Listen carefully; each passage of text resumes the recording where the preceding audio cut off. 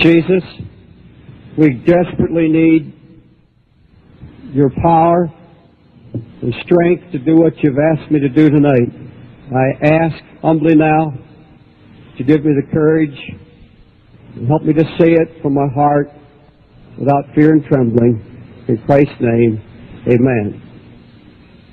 God's placed me here tonight to warn of the coming hour of persecution.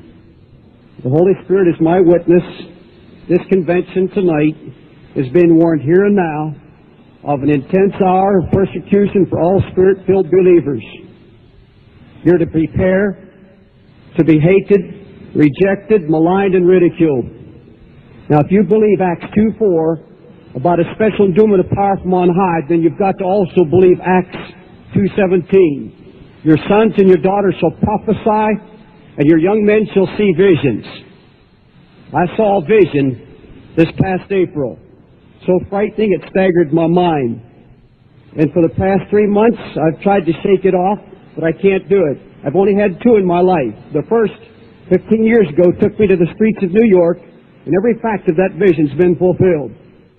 I've been terribly afraid to share this vision up till tonight for fear I'd be called a fanatic.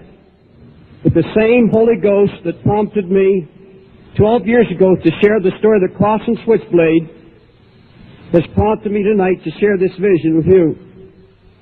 In this vision, I saw 5 terrible calamities coming to America and the world. First of all, a worldwide recession caused by economic confusion.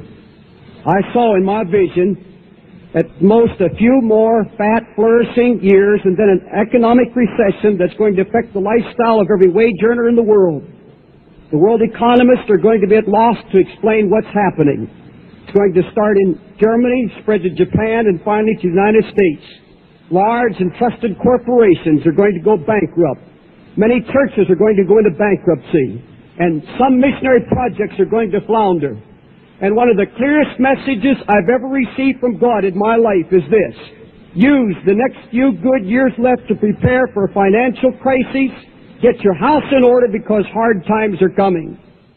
Number 2, I saw nature having labor pains.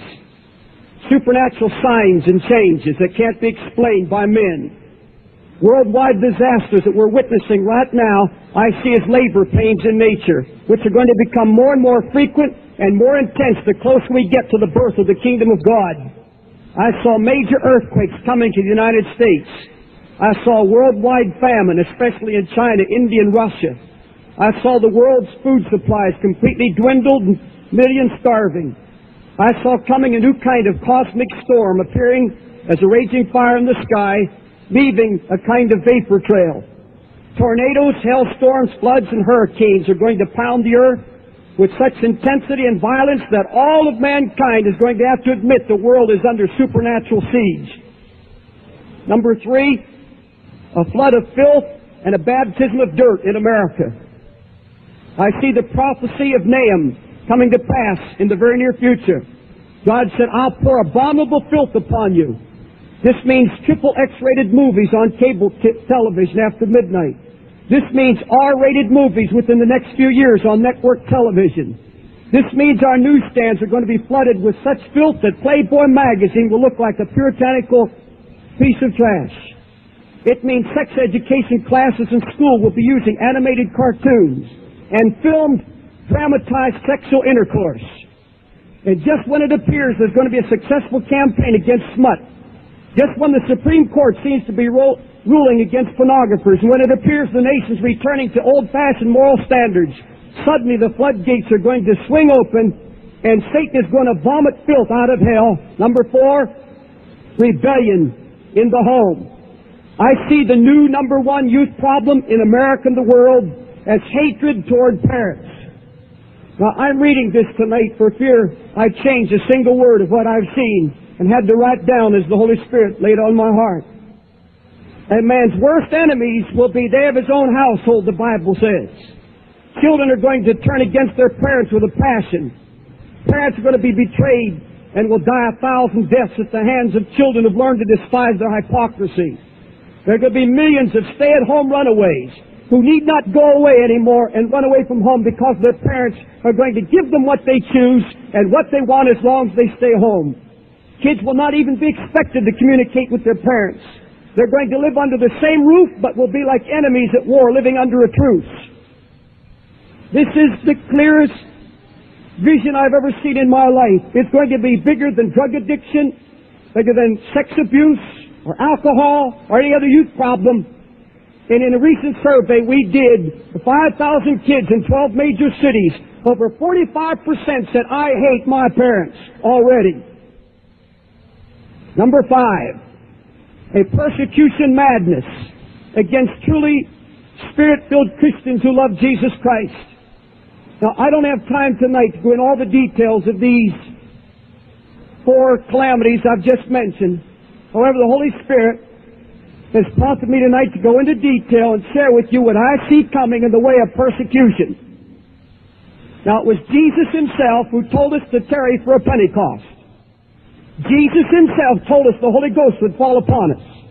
Jesus himself promised us power from on high.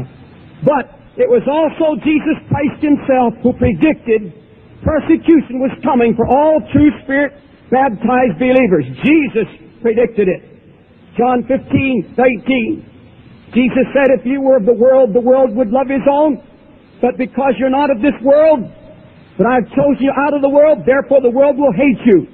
Remember the word that I said to you, the servant is not greater than his Lord. If they have persecuted me, they will also persecute you. If they have kept my saying, they will keep yours also. Here is another one. The brother shall deliver up the brother to death, the father the child. Children will rise up against their parents and cause them to be put to death. Ye shall be hated of all men for my name's sake, but he that endureth to the end shall be saved. But when they persecute you in this city, run to another, because I tell you, you will not have gone over the cities of Israel till the Son of Man be come. The disciple's not above his master, nor the servant above his Lord. It is enough for the disciple that he be as his master. Now the purpose of this coming persecution that I see in the Spirit will be to separate and scatter the true believers from the false. Time is running out, and the gospel still has to be preached to all nations before Jesus comes. Now the Holy Ghost has been poured out upon thousands. But just as in the early Pentecostal outpouring, disciples still sit around singing and rejoicing and sharing only with each other. Among us are still those who talk in tongues and still live like the devil. But he's going to lay the axe to the root. He's going to separate the wheat from the chaff. He's going to scatter his seed to the far corners of the earth. And God's word will be fulfilled. 2 Timothy 3:12. All that will live godly in Christ Jesus shall suffer persecution. You quote the scripture, they shall be filled with the Holy Ghost. They shall speak with tongues. Go all the way if you're going to be a charismatic Christian. Read it all, accept it. All, A-double-L-L. All that will live godly in Christ Jesus shall suffer persecution. Now let me share with you what the Holy Spirit's revealed to me in vision concerning this persecution. Number 1, it's going to come as a persecution madness on the earth. I see now persecution coming such as mankind has never before witnessed. This will be a persecution of true Jesus believers, and it's going to rise like a many-headed monster out of the sea. It'll start slowly, subtly, coming at a time when religious freedom appears to be at a peak. But it's going to spread the United States, Canada, the entire world, and finally become a kind of madness. That madness is already upon us. The Antichrist spirit is entering the hearts of certain men in high places already. Government, in the judicial system, and it's led to a spiritual wickedness in high places. And this spiritual wickedness in high places will eventually and soon lead to an harassment, not only of officials, but those in churches, missionaries, and ministers. There's already evidence of this harassment. I see a time coming when nearly all evangelical missionary projects, all religious radio and television programming, all incorporated missionary societies are going to be so closely monitored, questioned, and badgered by government agencies, they'll be cautious and worried about moving or expanding in any direction. Number 2, I see rising a super world church. I see the formation of a super world church council consisting of a union between liberal ecumenical Protestants and the Roman Catholic Church, joining politically hand in hand to create one of the most powerful religious forces on earth. And this union is going to start as a cooperative charities program, and it will end in a political union. This visible super world church is going to be spiritual in name only, freely using the name of Jesus Christ, but will in fact be anti-Christ and political in many of its activities. This powerful church union will be deeply involved in social action, tremendous charity programs, and ministries of compassion. Its leaders will make statements about meeting human needs. They'll send out a call for social action, political intervention, and a greater voice in world affairs. There's going to be, fourthly, a sudden, mysterious chain of events. Just when it appears the ecumenical movement is nearly dead, a rather mysterious chain of events will bring about the framework for this union. Rome is going to insist upon and receive concessions from the Protestant ecumenical leaders. The Pope will be considered more of a political rather than a spiritual leader of this church union. Protestant leaders of the ecumenical movement are going to insist upon and receive concessions from Rome. Protestants will not be asked to consider the Holy Father as the infallible head of the church. They accept his political leadership without accepting his role as Peter's successor.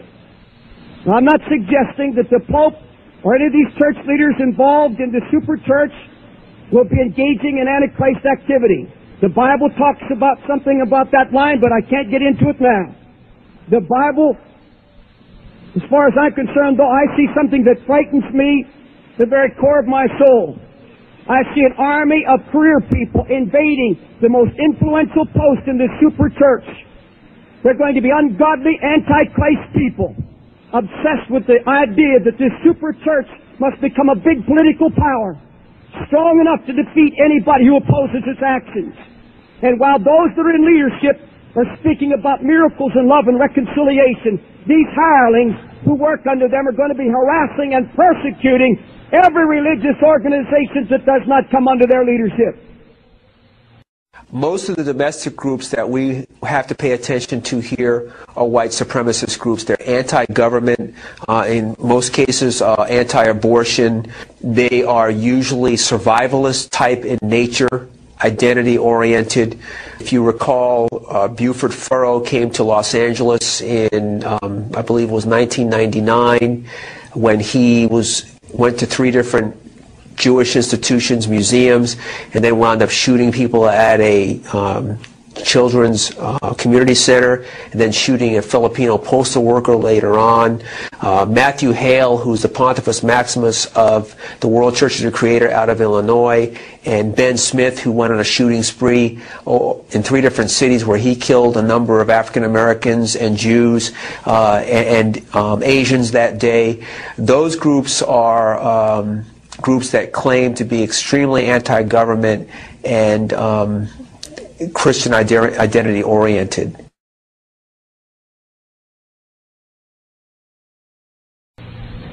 Fourthly, I see homosexuals and lesbians welcome to the super church union.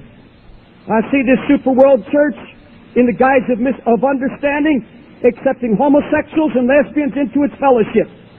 Homosexual and lesbian love will be vindicated by the leadership of this church union. Homosexuals will not only be welcomed, but they'll be encouraged to continue in their practices. Homosexual and lesbian ministers will not only be ordained and given places of authority, they'll be heralded as a new breed of pioneer evangelists introducing new concepts of love and evangelism. I see in nearly every major city in the United States and around the world, homosexual churches catering exclusively to the spiritual needs of their own kind with full recognition from organized religion. Their Sunday school and church literature distributed to their children will suggest to teenagers that homosexuality is a normal and acceptable form of Christian practice. Nude dancing in the church. Nude dancing in some of these member churches will be excused as an artistic form of worship. Men are going to become worshipers of the creature more than the Creator. And God will be forced to give these kind of worshipers over to their sins. And as a result, many will be given over to reprobate minds, creating a new form of mental illness that will not respond to any kind of treatment. Now, God will not let that go unanswered. And although new dancing will not become widespread, it's going to be accepted by many church leaders in the future as a legitimate expression of worship. Next, occult practices within this church. I believe this super world church will condone certain occult practices. They'll set up study committees to defang the devil and remake his image into one of a non-entity, bland, someone not to be feared. Now, in some of the most respected, wealthy churches in America, seances will replace prayer meetings, and that's already happening. More and more ministers are going to be intrigued by the supernatural claims of the spiritualist and Satanist groups. And I see the day coming when certain ministers who've never been too close to Jesus will get very close to the devil. Satan is going to appear as an angel of light to deceive if we were possibly the elect, the chosen of God. Satan's own ministers will appear as these angels, and they'll try to spread the message within the church that the enemy, Satan, is not to be feared. The super church will never officially accept the occult practices outright, but phrenology, palmistry, fortune-telling, and horoscopes will be widely respected and accepted.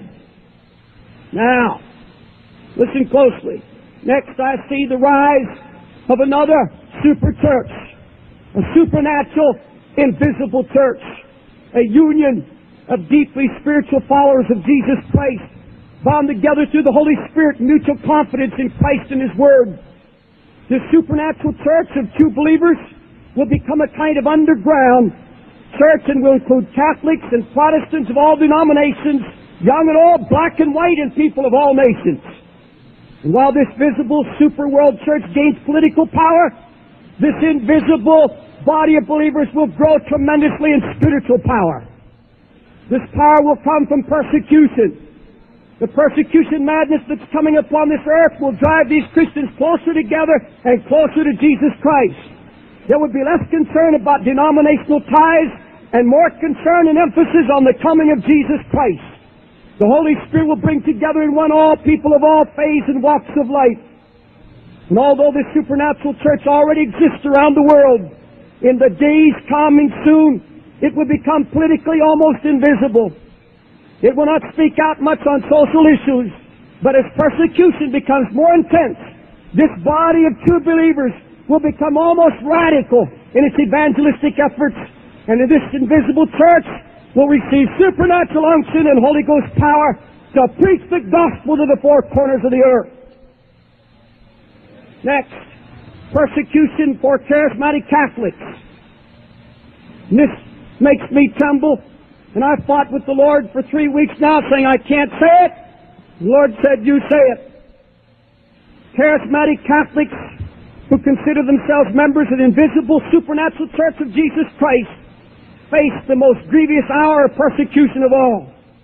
The Roman Catholic Church, I predict in the Spirit, is about to pull in the welcome mat to all Catholics who speak with tongues and who lean toward the Pentecostal teachings concerning the Holy Spirit. High-level political pressure will be placed on priests and local level to put the fire out. Watch for the Pope to take a negative stand against the charismatic movement within the Catholic Church. The honeymoon is about over. Catholic magazines will soon begin to speak out against the movement within its ranks and call for a purging. It will begin as a very slow trend, but will gather quick momentum until all Catholics in this movement will eventually face real persecution from within their own church. The charismatic movement within the Catholic Church will become so powerful and widespread, it will appear to some leaders as a threat to those who don't understand what it means. I see more than 500,000 involved in the Catholic charismatic movement within a short time. And those not in the movement will accuse it of lacking social concern and being too oblivious to the traditions of the church. They'll be accused of turning away from the Virgin Mary and negating the authority of the Pope. And that every charismatic Catholic who boasts about a baptism of the Holy Ghost, prepare for persecution. It's not going to happen overnight. But most assuredly the day is coming when every single Catholic who's experienced a spiritual awakening will have to understand where his loyalties are. Some will be forced to return to tradition and allow the experience to be frozen. Many others, however, will soon discover that they have more Christian love, fellowship, and spiritual rapport with other Spirit-filled Protestants and Catholics who have now centered their lives around the person of Jesus Christ, the fullness of the Holy Ghost, and His soon return. Many will not believe me, but I see the day when Catholics, Lutherans, and many others of all denominations are going to have to come out from among them. These new Christians will not call themselves Protestant or Catholic, but simply renewed Christians. Their fellowship will not be based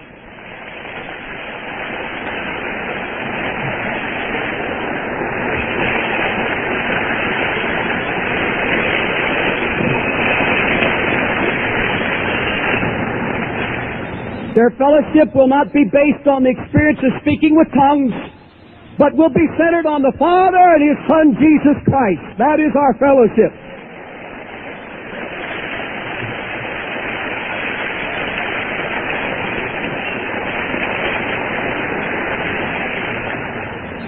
Number 9, I see a persecution through a media struggle.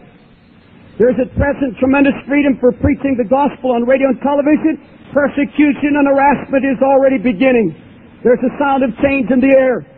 Christ-centered radio and TV programming will become the target of satanic forces determined to force every one of them off the airwaves. Already, there's a behind-the-scenes movement to establish a kind of rating system for all religious radio and TV programming. And the liberal leaders of this super church council will soon attempt to establish a kind of screening board and force themselves on the FCC as the final authority on all paid and sustaining religion on the media. They want no program to be aired without their approval. The doors that are now wide open are slowly but surely going to close. Christian radio and TV stations should begin to expect persecution and harassment. Atheistic and antichrist forces are even now preparing litigation against certain religious stations. And I see Satan trying to bog down these programs and stations in red tape, legal proceedings, and tax problems. And Satan will use every tactic at his disposal to remove all Christ-centered programs from the media.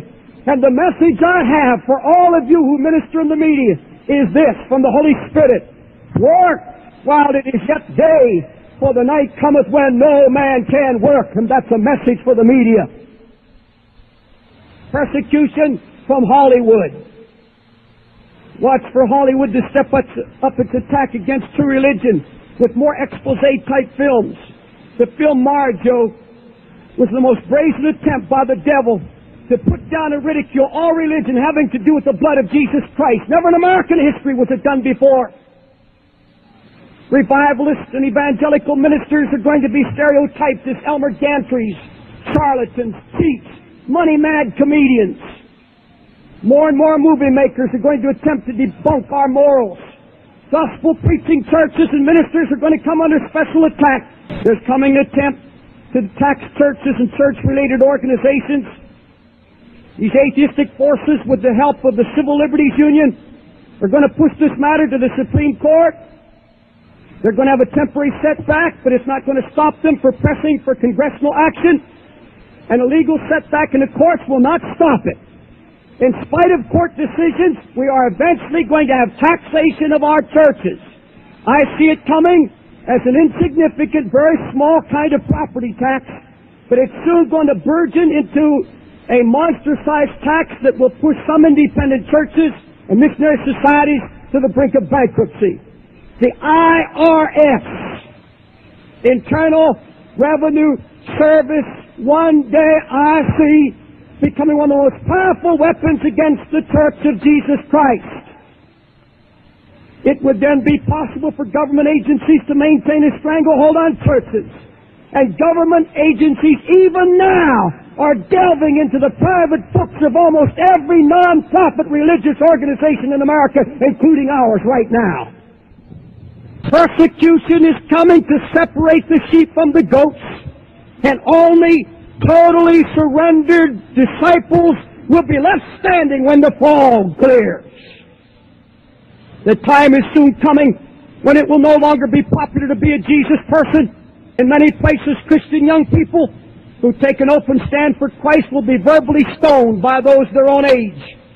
This revulsion movement against Christ is going to be personally directed by the devil himself and carried out by those who are committed to his worship. Jesus' people are going to be not only considered freaks, they're going to be called all manner of names. They're going to be spat upon in the corridors of high schools and college campuses. And the day will come when Bibles will be plucked from their arms and ripped apart by a laughing crowd of mockers. The harassment's going to eventually become so violent and widespread that Christian young people will either harden themselves like steel and stand up and witness against it, or crumble before it and deny their faith. And this is what persecution is all about.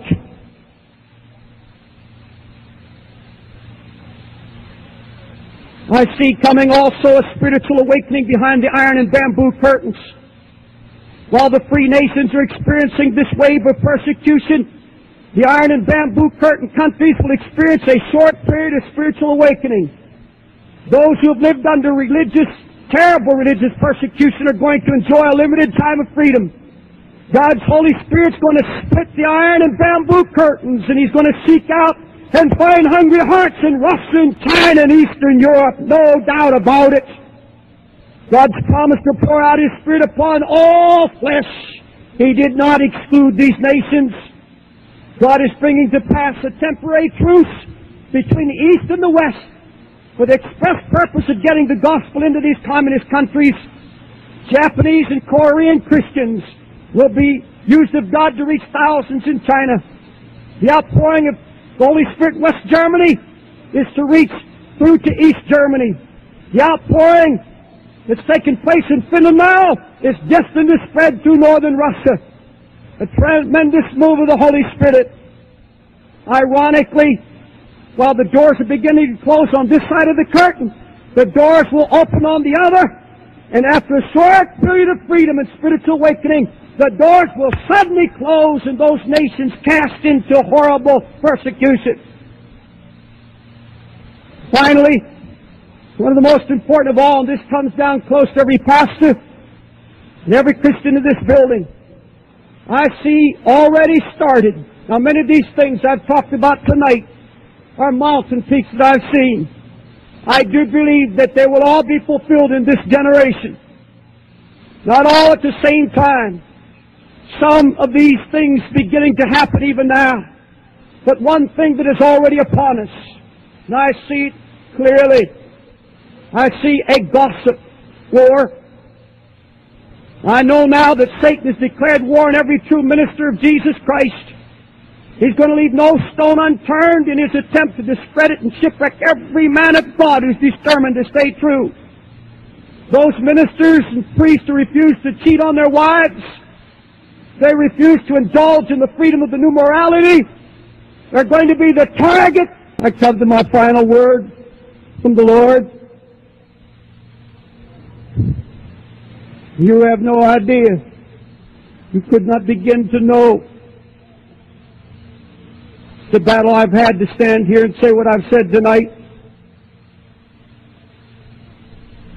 I've had the enemy tell me everybody will call you a fanatic.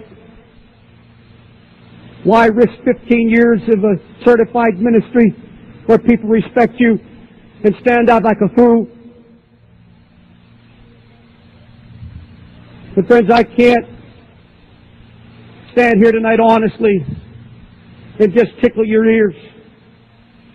The ends of the world have come upon us. And I've always been a positive preacher. I've never preached much about judgment. But my friends, you can't talk about the coming of Jesus Christ until you open your eyes and see that all that's happening around us now, the Lord is saying, look up. When you see these things begin to happen, and rejoice because your redemption draweth nigh. And I bring you to my final word.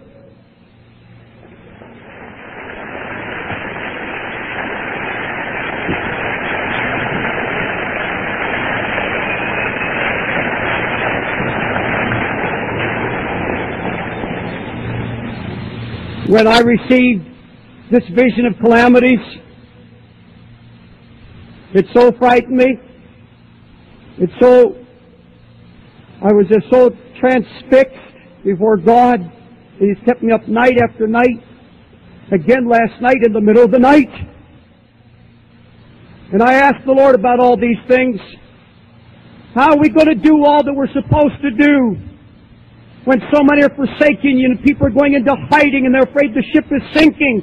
What do we do, Lord? Do we abdicate? Do we turn this whole world over to the devil and just let him have his way? Do we pay off all our bills and fold away a couple reserves in the bank, buy a little farm and escape and try to ride out the storm hoping a better day will come? You just give up? How can you look at all the tornadoes and the weather forecast, and how can you see all the calamities that every prophet of God has predicted? How can the Christian remain sane? How can he keep his fortitude? How can he be objective? How can he be rational in an age that's falling apart? Lord, where do we stand now? And dear friend, you've got to hear what the Holy Spirit said to me. Just 5 little words, but so powerful they awakened in me a glorious new hope and faith, and I woke up shouting. And those 5 little words that blazoned in my heart were these: God has everything under control.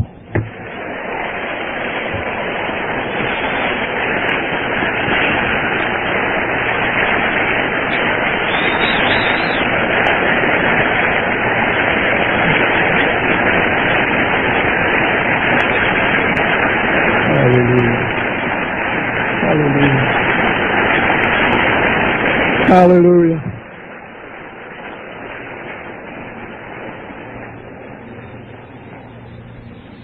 This is what I got. All of nature is under control. We hear earthquakes, famines, pestilence, hailstorms, killer heat waves, floods, drastic weather changes are breaking all past records. It looks like nature's out of control, but God's Word has clearly predicted it would happen. The wrath of God is to be outpoured on this earth through an unleashed fury of nature, because God is warning mankind that judgment is coming, and these are labor pains, and the closer we get to the birth of His kingdom, more frequent and intensive we'll get until the birth of the kingdom of God. The earth, who does it? God does it. Child of God, in these days to come, the Holy Spirit would say to you, don't fear the fury of nature. God is still King of the flood. And you look upon those floods, earthquakes, and hurricanes, and you say to yourself, that's my God talking. He's calling, He's chastising, and He's saying, get ready.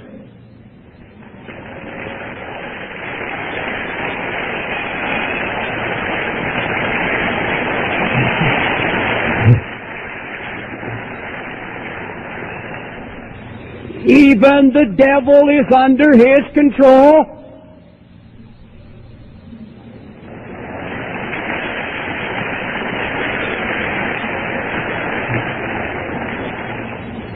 As with Job, God may permit him to touch every material, physical thing around you, but you hear it?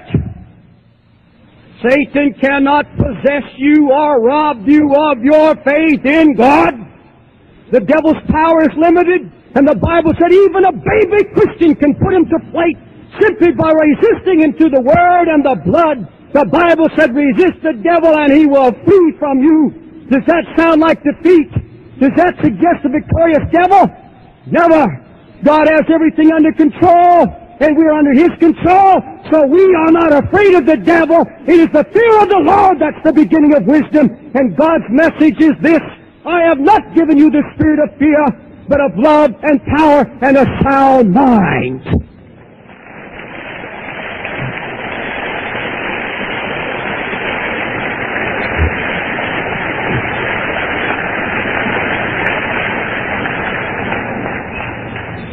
You and I and everything that touches us is now under His control. No matter how things look in this drunken world, all things are still working together to everyone who loves God. And called according to His purpose. All right, let the dollar fail. Let the depression or recession come. Let there be unemployment and pollution and inflation and wars and rumors of war. Let the fabric of society disintegrate. For the true child of God, everything is under control. It doesn't matter. Nothing can harm you. He said, look up and rejoice and be happy.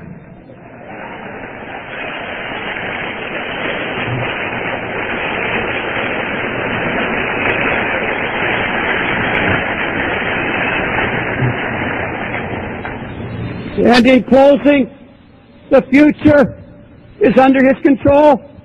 God has everything pre-programmed. He knows the exact moment that Christ will return. The final tribulation, the judgments, the battle of Armageddon are all on His calendar, and He's blocking them off one at a time. And the God who controls all of heaven and earth says to us, Christian, Spirit-filled, the nations are as a drop of a bucket, and are counted as small dust in my balance. Poof! The nations of the world are just a drop in a bucket. All nations are as nothing before me. They are less than nothing. Don't worry about worldly powers. I've got it all programmed.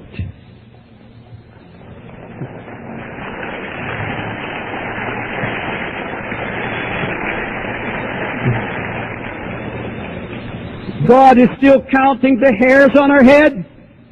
He's still counting the sparrows that fall. He's still hearing petitions before they're asked. He's still answering before being called. He's given abundantly more now than we could ever ask or think. So, saints of God, wake up. He's still saving and healing and baptizing and is getting His house in order. And to fear is to blaspheme. And now you can go over tonight and go to sleep and say to your heart, God has everything under control. Hallelujah. No clapping, please.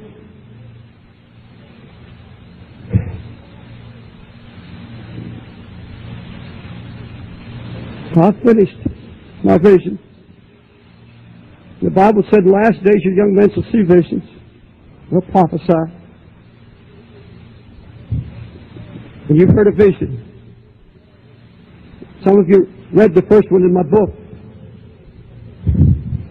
And I really don't care what anybody thinks of me tonight. I'm fully convinced that what I've seen is true. But if even just a part of it is